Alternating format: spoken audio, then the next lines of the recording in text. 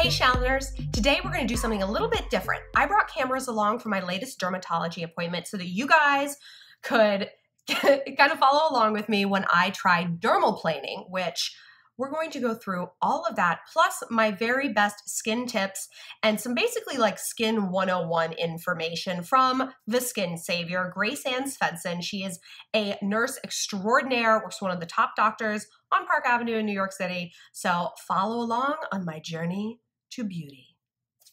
So how can girls recreate this kind of procedure at home? If I'm being honest, and this is what I do when I don't have time to dermaplane myself, I literally get my Mach 3 razor because I'm hairy. I'm Italian. I get my Mach 3 out, and I shave up, you know, against the grain of the skin. I shave my forehead. I also think that's why I don't have a lot of lines and wrinkles, because like men, that's why their skin is so beautiful, because they're constantly shaving. They're constantly making new skin cells. And what about getting a wax? Does that do kind of the same thing? Because like I'm leery of shaving my face that I'm going to get like stubble. You know, I believe the wives' tales that shaving makes hair not thicker, but like spikier, because you're lopping it off and you're giving it like a hard edge. I mean, your description is perfect, is that you may feel like it's spikier because you're giving it a hard edge, but it's not activating the hair follicles. Waxing and tweezing can activate the hair follicles, then give you more oil and bacteria, and you'll end up with more breakouts. That's interesting. So, and waxing is a little tougher on the skin, and it pulls. It does a physical pulling. So to me, you know, with that vellus hair, the lanugo hair that we're talking about, like the fine baby hairs, if you've got to drag out your Mach 3, then go ahead and do it. What do you think about threading? Like in New York City here, there's a lot of threading salons. Like I get my eyebrows threaded, I get my lip threaded. Like I don't really wax anymore. Like there's a lot of Indian ladies who specialize in this, and they're so good. But like, is that better for? I think it's gentler. I definitely think it's gentler. It's, you know, and all of these are ancient techniques. Like, you know, Cleopatra was taking milk baths, and threading is an ancient Middle Eastern technique. You know, the Egyptians were doing things like these. Waxing is, you know, the Greeks and all that. So it's been around for years. But I do think threading is more gentle. Yeah. So it looks like I'm gooping her up, but I'm really not. It doesn't feel goopy. This feels like my skin is just absorbing everything. Like it's just sucking it up like a dry sponge. So these are all serums, and I'm crazy for serums because especially when you have younger teenage skin, you tend to make more oil naturally. And if you're putting creams and lotions, you know, the molecules on that are a little bit bigger. When you use a serum, the molecules on serums are half the size. So they absorb immediately and cleanly into the skin. And then you can use those to hydrate and not feel like you're being greasy. Right. So a good serum can replace a moisturizer. I think so. It cannot replace a sunblock though. Oh, no. So I like to use a serum in the morning, and then I put my Elta sunblock over it because it's really, really light. Like it's just the perfect amount of hydration for me. And then it's like I'm getting the pretty benefits and then the protection benefits. Right, because it's tinted, yes? Mine's not tinted. Yours not but they tinted? do have a tinted one, which is great. Yeah, the tinted ones are great. How's that feeling moisture-wise? It feels wonderful. Is that enough?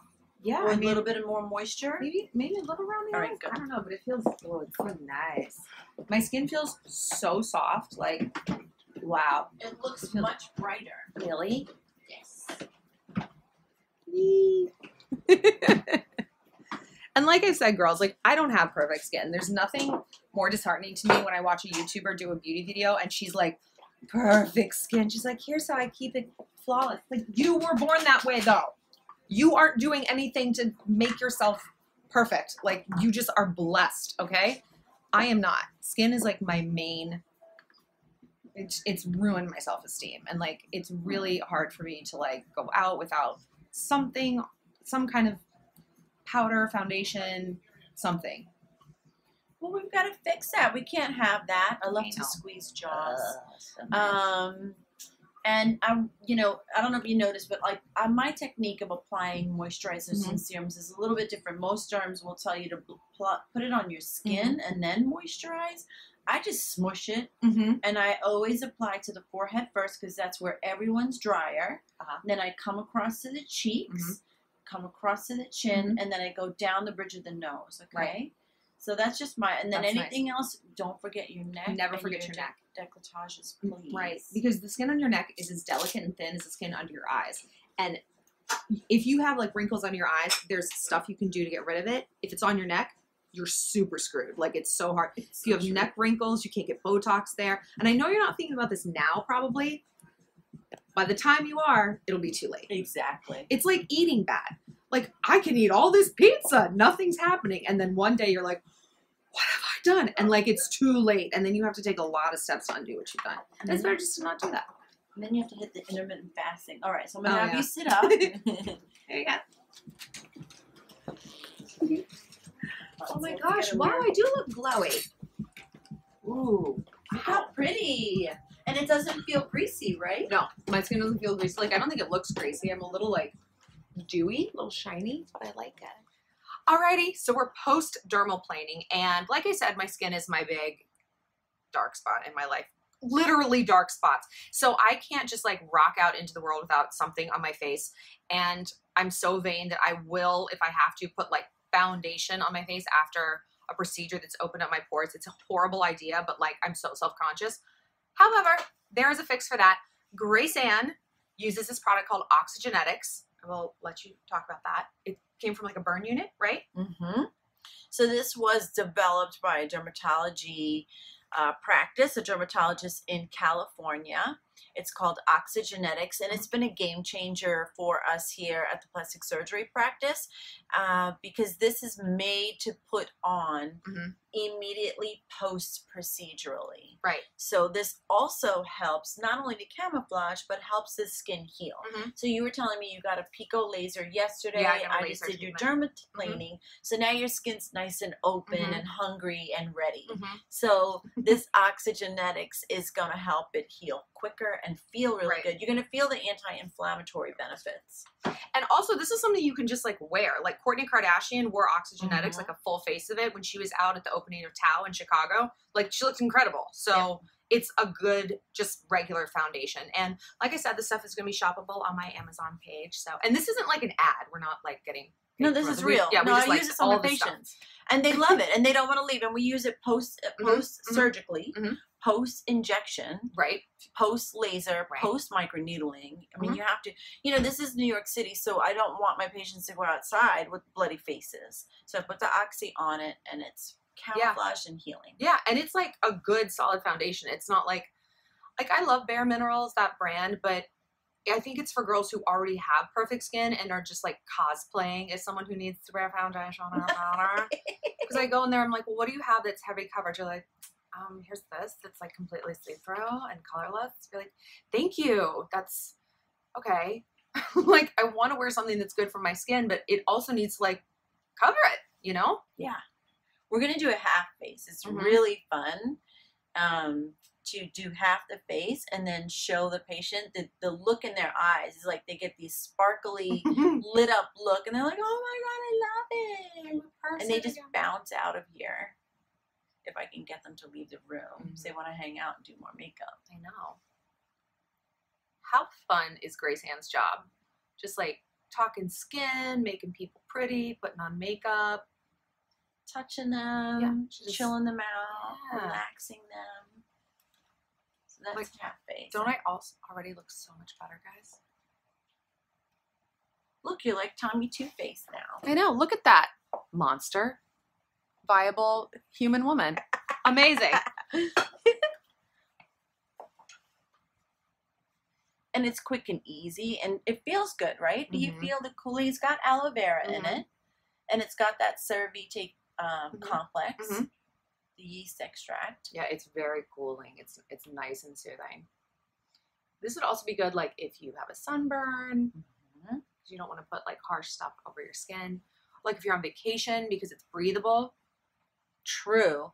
And gals, please, disposable sponges. I don't know what your thoughts are, but can y'all please use disposable sponges? Right. Beauty blenders are the biggest con in the whole world. Like, the shape is good, cool, but like sponges are like, smell your kitchen sponge every once in a while. I change my kitchen sponge every week at the longest. You smell it. If it smells bad, that's because that's bacteria.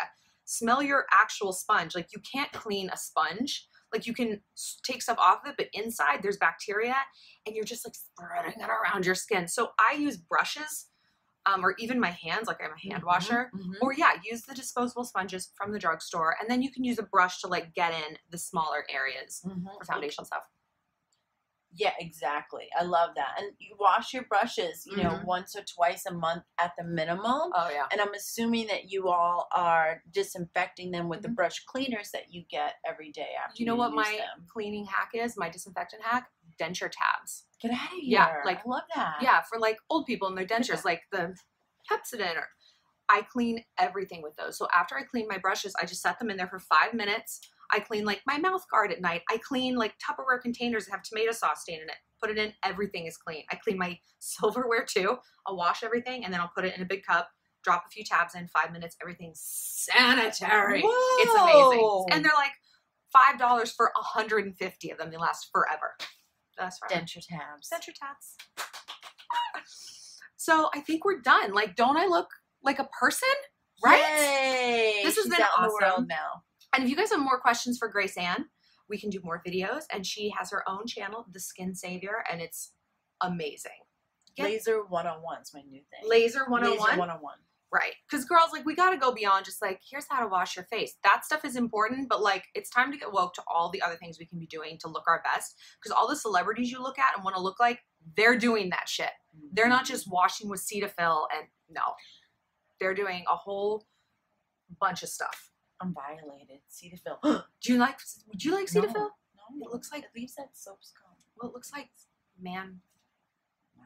things. It looks like, I don't. Use that natural stuff, not the Cetaphil. All right, guys, for more, click like and subscribe, and I'll talk to you soon. And don't forget, all of this is shoppable on my Amazon page. Just search amazon.com/shop/Shallon Lester, and you can get it all.